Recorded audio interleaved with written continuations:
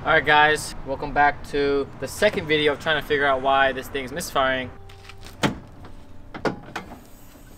So, in the last video I posted, the misfire, or like the white smoke, is only coming from the passenger side. And it was white smoke, so that makes me think that it has a blown head gasket.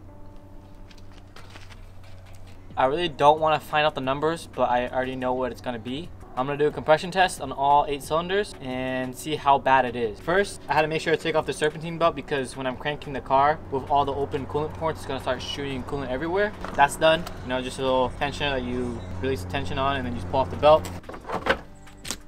So I'm not totally sure what the game plan is in terms of the future plans for this car, because I didn't really expect this amount of problems. It's either going to be to actually fix problems, which is a lot of work, or to part it out or slash sell it. So right now I'm just gonna go through with the compression test and then we'll see what happens from there. You have the keys? Got it.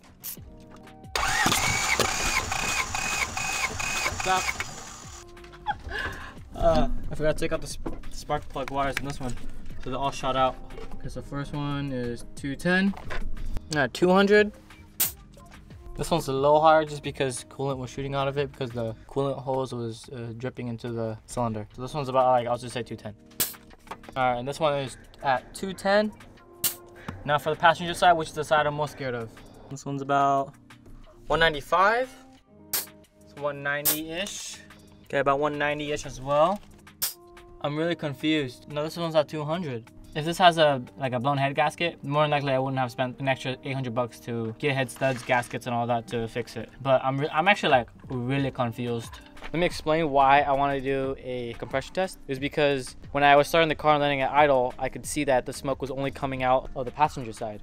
And since this has a exhaust on it, it's not really exhaust, it's just a straight true dual exhaust, no cats because they're gutted, it would only come out of the passenger side. And it was confusing because from the video I rewatched that I posted on YouTube, it looked like white smoke. But doing compression test, the first time the compression tester was bad from AutoZone. Like the first 4 on the driver's side, it was like totally fine, like 200 plus. But then when it came to the passenger side, it would go to like 190-ish and then drop all the way down to 30. It made me believe that the one-way valve for the compression tester was bad and it was leaking. So then I went to go get another one, and the first round I tested it, it was like 190, and I was like really confused still. The second, third round, it was like 190, like 180-ish. So then I looked at an O-ring, like I didn't really show you guys because I just did it. It was like off-centered, it wasn't where it was supposed to be. So then I fixed it, and now they're like 210 plus for almost all 8. And I have, you saw the video of me showing you the numbers. That's why I believe I had to do a head gasket test. Now what I'm going to do next is make sure for all of the cylinders for the passenger side are not cracked, because if it's smoking white, which is what I think it is, bad head gasket, but that didn't show in the compression number test, it leads me to believe that the cylinders are possibly cracked, which seems like it's like a very unlikely thing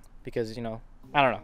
Okay, the reason why I think that it's the injectors being stuck or just not firing at all is because of why I had to replace these. Now after I looking through all the cylinders with my camera, I'm gonna ask my sister to come out and crank it so I can see that all 4 on passenger side are firing, and also just be sure after fixing the ones on this side that they're all firing as well. So I'm gonna do this really quick and make sure that none of the cylinders are cracked. Okay, so I think I found the reason why it is misfiring. It's because I see a bunch of oil in the cylinder.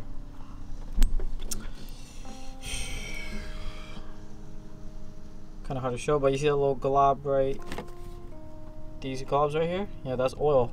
And it's coming from, I believe that's the head gasket, because it leaks from this head and it comes down. So I don't know what to do.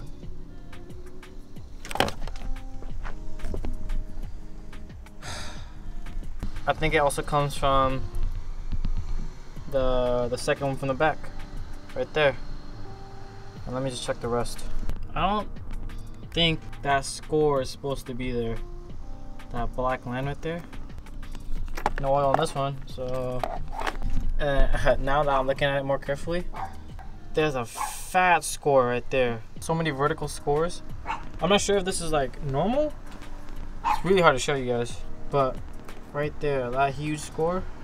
These other ones, these are all vertical scores right now. I don't think those are supposed to be there, to be honest. I think it's kind of GG's for this motor. Let me take a couple days to think about it.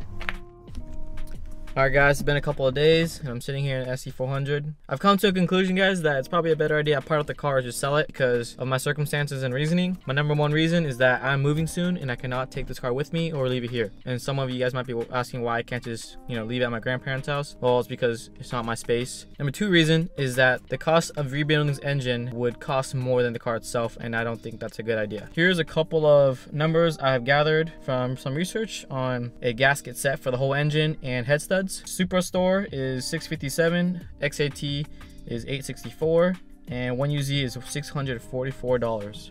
Not only that, but if you guys remember from a couple seconds ago or minutes ago, the cylinders had oil in it and it had a lot of vertical scores. And if I do a full engine teardown of the 1UZ and I could feel those scores with my fingernail, that means I'm gonna have to bore it out and then hone it and also get the head milled to be flat. That would probably cost more than twice the amount of this car, if that made sense.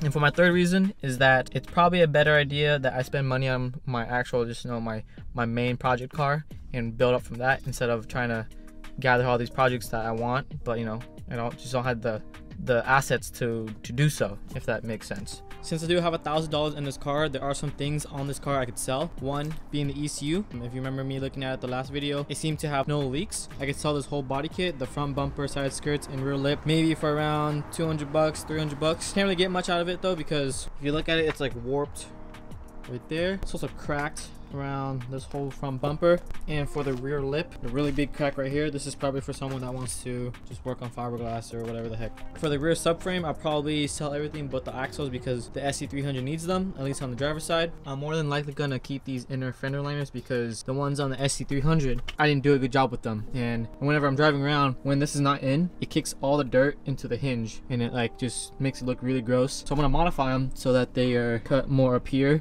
rather than down here.